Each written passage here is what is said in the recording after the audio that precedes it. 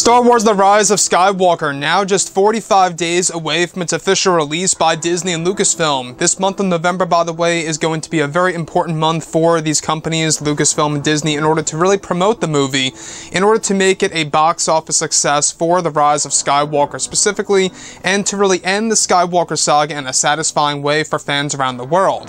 This is Mike Zero. Make sure to subscribe if you're new to the channel for future Star Wars content.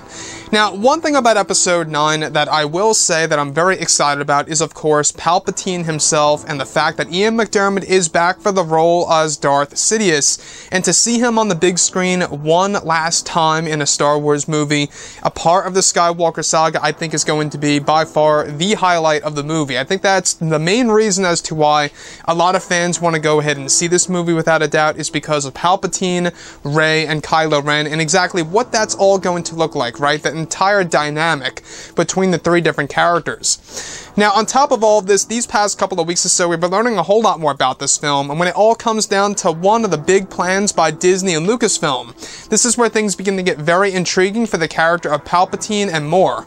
Now, specifically, what's really intriguing about all of this is that it's explained that during the reshoots of the film, during the months of August, September, and October, is when many adjustments were made to the second and third acts of the script, where it's said that Disney and Lucasfilm added on to Palpatine's backstory in between the events of the originals and the sequels after his survival on the second Death Star that will be explained. Now, it's described that Palpatine's son will have a big explanation in the film as to what his role as a character was before the events of The Force Awakens, and that this will all be told in the third act of the film, and was said to have been inspired by a rejected concept by George Lucas for the old expanded universe back in the early 2000s, that is now going to be used for the upcoming film. J.J. Abrams wanted to add on to Palpatine's story in the movie that would serve as a bridge between the originals and the sequels that will also explain elements of Rey's lineage in the movie. George Lucas was said to have directed a scene with Ian McDiarmid that explains a specific tale about Palpatine's son, and that it was one of the hardest scenes to write and direct for both Lucas and J.J. Abrams, to get it done correctly for the fans on the big screen.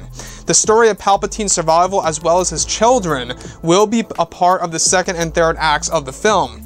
So let's go over a couple of parts about this. Now, first things first, I want to talk a little bit about Palpatine's survival. I totally feel and understand a lot of people out there on their, I guess you could say, their views on how it affects the Return of the Jedi story and their concerns about how it's going to ultimately destroy Anakin Skywalker's sacrifice.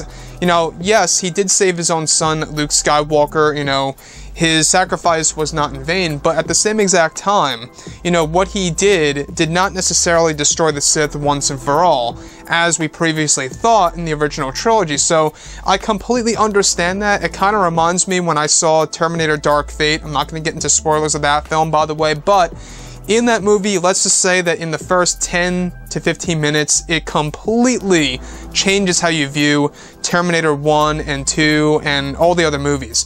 Now, with that being said, moving past all of this, Palpatine's son is really going to be a major part of Episode 9. And what's really great about this is that it kind of expands off of what was already lightly told to us, the fans, in the expanded universe. You know, there were elements like this about Palpatine's son that were either rejected or barely even touched on in the EU. You know, we had Palpatine's family and Palpatine's father. That was a big thing in the Star Wars Legends material in the 1990s and early 2000s. But in this particular change by Disney and Lucasfilm, during the reshoots of the movie back in August, September, October, you know, these were very important months for themselves in order to really reshape the second and third acts of this movie by changing a lot of Palpatine scenes.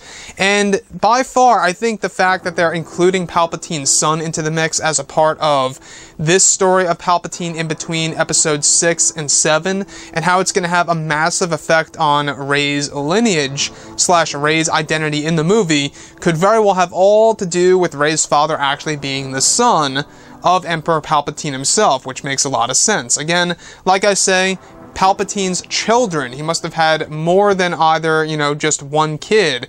Some way, somehow, we're not quite sure. Who in the world would even have a kid with Palpatine is beyond me.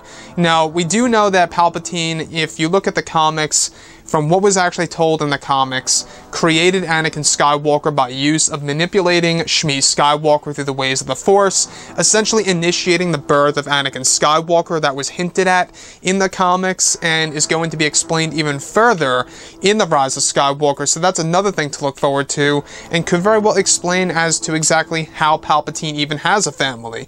It could have something to do with the Force, or how he's just the creator of those actual children, perhaps. So when we look at Emperor Palpatine in this movie, really is a big deal by Disney and Lucasfilm. I would love to hear what you guys have to say about all of that below in the comments. And if you guys did enjoy the content for today, do make sure to drop a thumbs up on this video to support the channel. I thank you all so very much for the kind support, and I'll catch you guys next time.